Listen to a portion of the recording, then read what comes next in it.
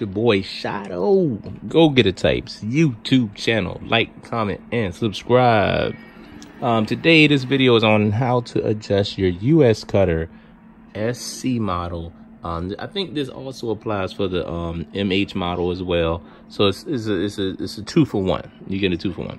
So basically, I saw it down in the comments. See, y'all gotta make sure y'all write in the comments, because I don't know what y'all thinking. Y'all watching the videos, but I don't know what y'all want to know. So basically, somebody said, they had a question about how to adjust the pressure foot on their cutter, because it's leaving like little marks in their vinyl. Basically, it's a very simple fix. Very simple fix. What you do is, first you load up your vinyl. Right here, what I got is some adhesive. This is like adhesive for t-shirts.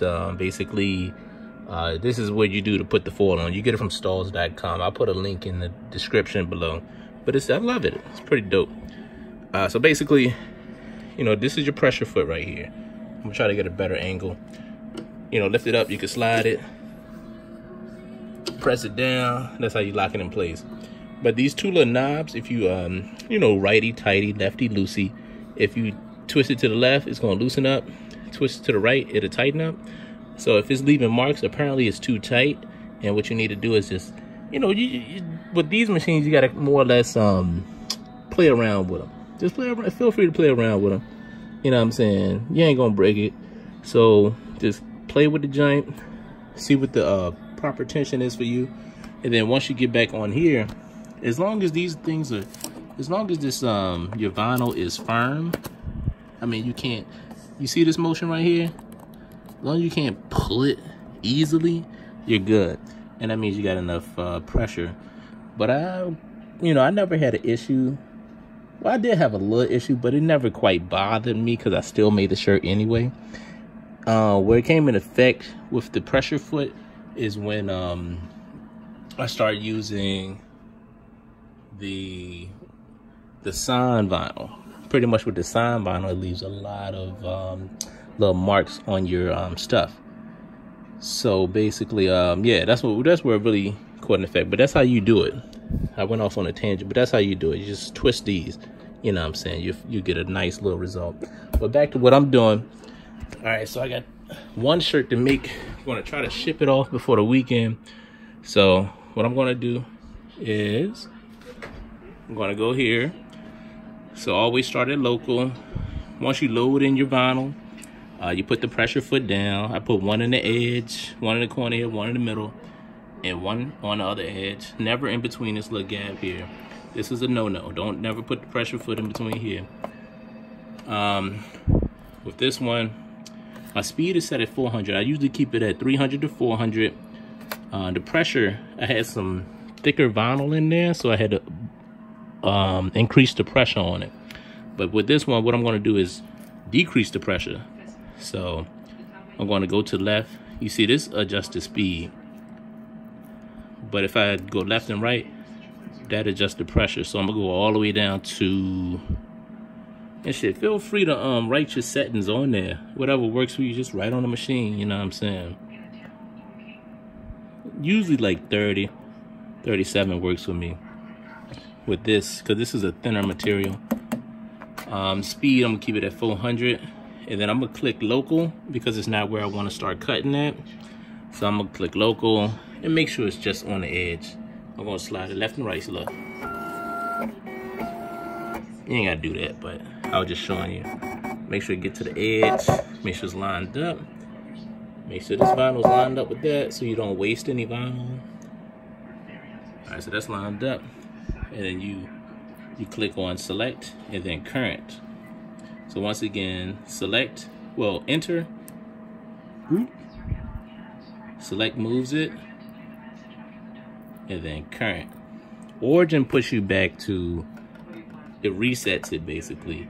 Test will give you a test cut. So if you want to do a quick test cut, it'll test your pressure to see if it's cutting at a good down force. You know what I'm saying? So basically, yeah, I got all my settings hooked up. Get my graphic hooked up. Go to browse. Well, let me go to the start. Let me start here. Click on that little box, the auto trace box.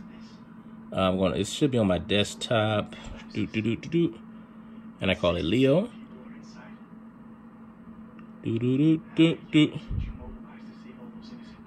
Alright, then it did a nice little auto trace. Bam, bam.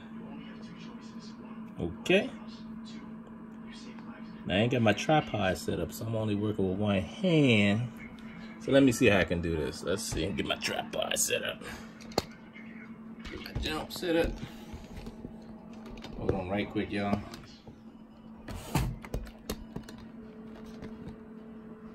See, with my last video, somebody started calling me, so I need to put this joint on airplane mode for real.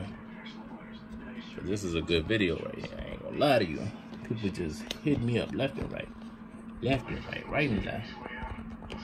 Dang, can't get this thing to work. There we go, we in there. Alright, there we go. So what I'm gonna do is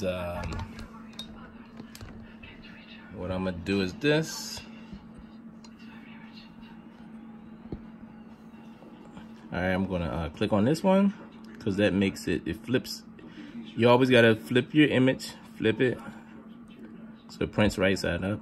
This is gonna be a woman's shirt, so I usually size it maybe 11 inches going across.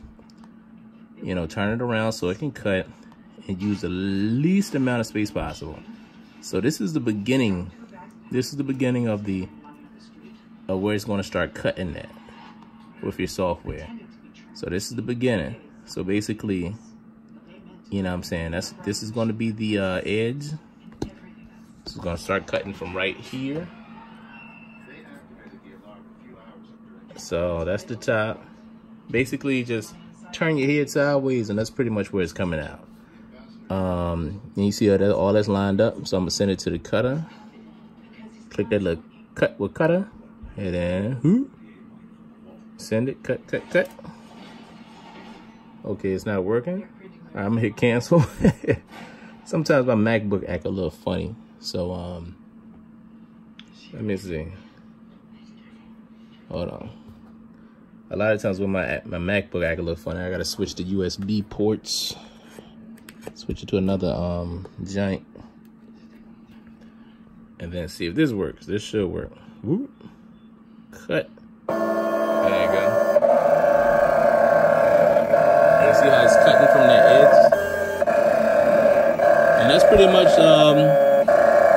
that's how you do it. And that's how you know what I'm saying, you ain't gotta waste as much vinyl.